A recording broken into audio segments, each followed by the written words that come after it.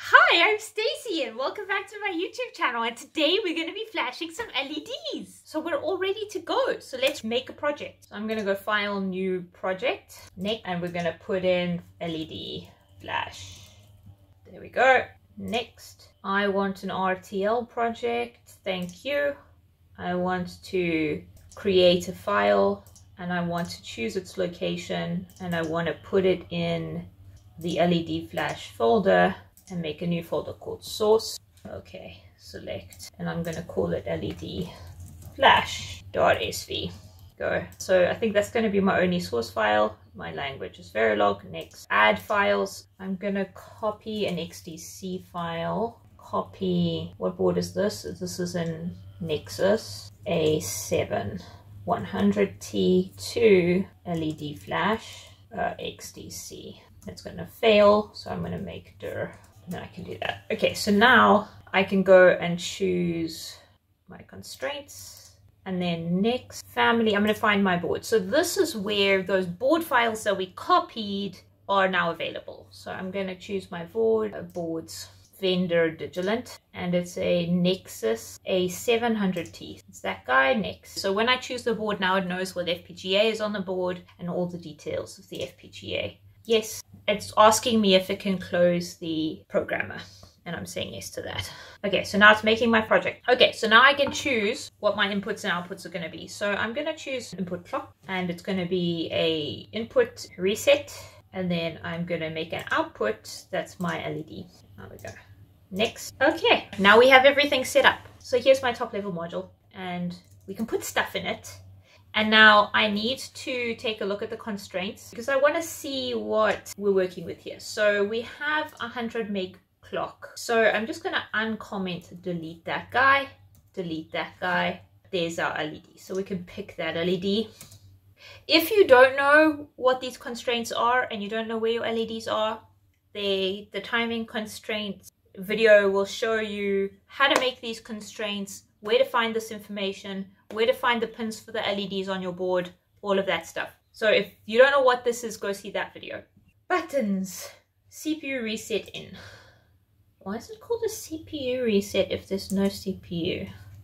Okay, so these names, get ports, need to correspond with my top level module, and my top level module has clock here. So I'm going to just copy that and make this one called clock, and then copy that and make this one called reset in. And because it's an active low reset, I'm going to put underscore in, and that means that it's an active low reset, and then LED.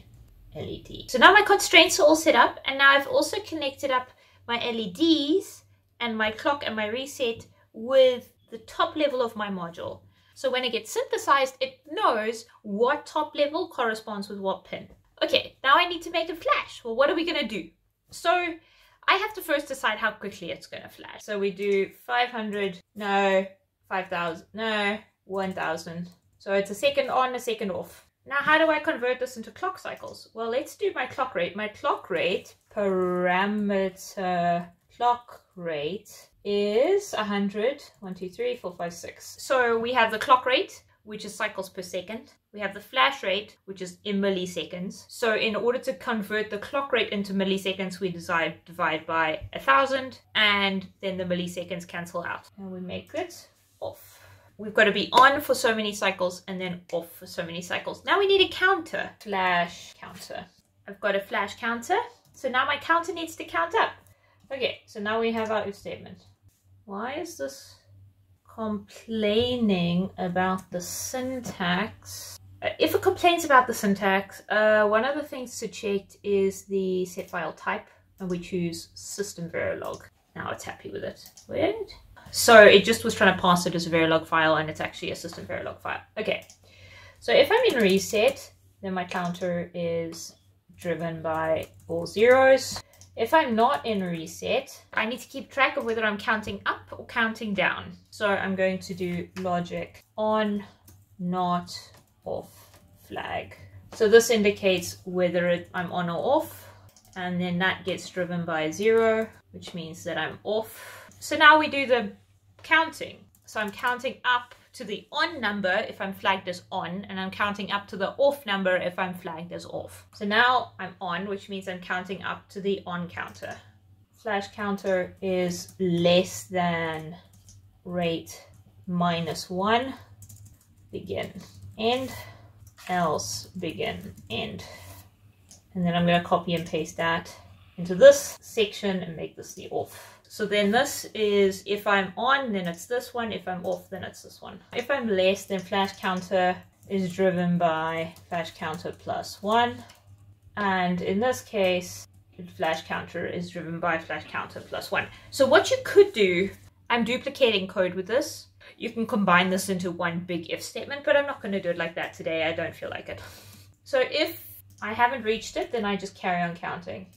If I have reached it, then I'm driven by 0, and the flag is driven by not the flag. So that just means that I flip the flag over, and I can put that case there. So there's a bit of code duplication in this, in that you can order the if statements around a little bit better, but this is clear enough for me laying out which combination of cases. And that's it. So now all I do is I say assign LED is driven by on, not off. So the only thing that I need to check is I need to check if my LED is active high or active low. The LED that I'm using is pin number H17. So we're going to head over to reference manual, basic IO. Okay, here we go.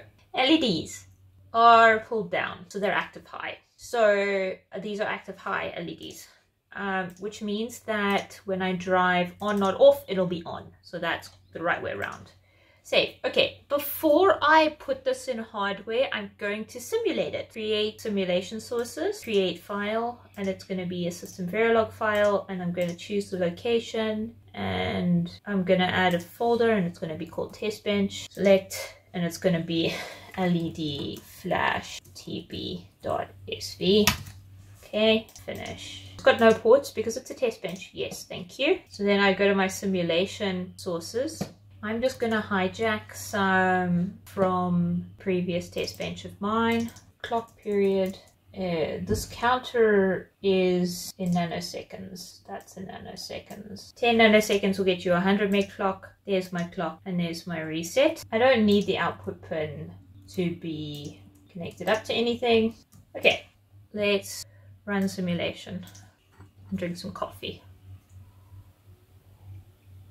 So I'm just going to drag my LED flash module. It should be a second on. 12 milli. Wait, I'm confused. Okay, well, it's on and off and on and off. I'm just curious as to why it's running so much quicker. What's my clock period? It is 10 nanoseconds. So why is it 12175? 12156. Why is this value so wrong? 1215752. That's a really weird number since all of these are zeros. Oh, you know what? This is more than 32 bits, and by default the parameters are 32-bit integers. So if I specify 63 down to 0, let's see if that helps, because I think that by default parameters are 32 bits, and I think that that might be the reason why I'm running into trouble. So let's just rerun this. There we go. Okay, so now these values are correct. So now it's going to count up forever. It's actually going to take really, really long because I'm running for, I have to run it for a second. So I'm going to just reduce these by like this. So now it should be up for 10 milliseconds and down for 10 milliseconds. There we go. So now on the 10 millisecond mark, it's switched direction. Okay, so I'm going to change this back to what it was, and then I'm going to set this as the top level, which it is, and I'm going to synthesize this. So now it's running synthesis. It should be pretty quick because it's a really small synthesized design. Ooh, synthesis failed. Ooh. Oh, does it have to be negage? Didn't think about that. Here we go. It's going to be a negage because it's active low. So you want to trigger on the down edge. So when it's 0, it will be right after a down edge. So that's why That's why I complained about that. This is called an asynchronous reset. It's when the reset signal is included in the sensitivity list. This is the sensitivity list. And the reset signal is included in it. And that means that these signals are driven on the reset down edge or the reset falling edge, no matter what the status of the clock is. And that's really useful because then you don't have to worry about the timing of the reset relative to the clock and the clock registers. If the reset wasn't in the sensitivity list, then it means that this falling edge would be registered through the design. Okay, generate bitstream. This would be, let me just finish. This would be synthesized, and these signals would be driven according to the clock edge and the condition of the reset value. And that means that the reset will also be analyzed in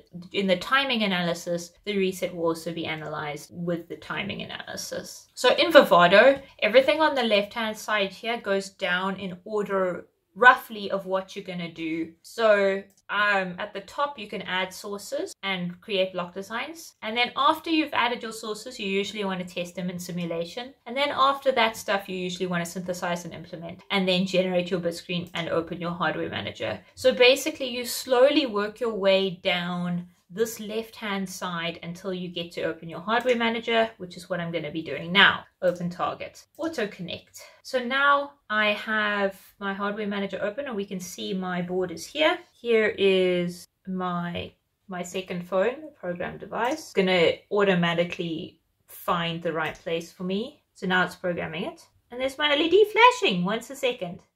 There we go. My flashing LED. Very simple. But I thought it would be a nice demonstration of the whole process from start to finish, because, you know, it can be quite daunting getting these boards. I wanted to show the whole process from start to finish, from getting a board, opening it up, and what it all looks like. And there are a couple of places that people can get stuck. Definitely the drivers, programming the device, making sure that you have the device drivers working. That can really be as well something that people run into. It's really, really nice to see that Xilinx and Vivado have really got good Linux driver support now. So I can program my board in Linux, which is something that I wasn't able to get right with my RT board 10 years ago. The parameter length thing that I ran into, that was also interesting, that parameter length issue. If you didn't know about that, if you didn't know that parameter lengths are generally 32 bits, that would also be a problem area for you, perhaps. So those kinds of things. And this is where Verilog or SystemVerilog can be slightly less forgiving than VHDL. VHDL will complain. VHDL will, instead of what Verilog did there, or SystemVerilog, was it just chopped off the MSBs and carried on and gave me weird values. And in VHDL, you wouldn't have had that problem. VHDL would have complained. It wouldn't have just thrown away values like that. And I think that that is also something that you need to remember. Verilog especially is pretty lenient to its detriment as far as letting you get away with things that you shouldn't be able to get away with. I will put this project on GitHub for people to take a look at and try if you would like to. And that's it. Thank you very much for watching my video. I hope that it can be helpful to you. And I plan on making some more of these little videos to kind of demonstrate things that can be done, relatively simple things. Thank you very much for watching. Bye!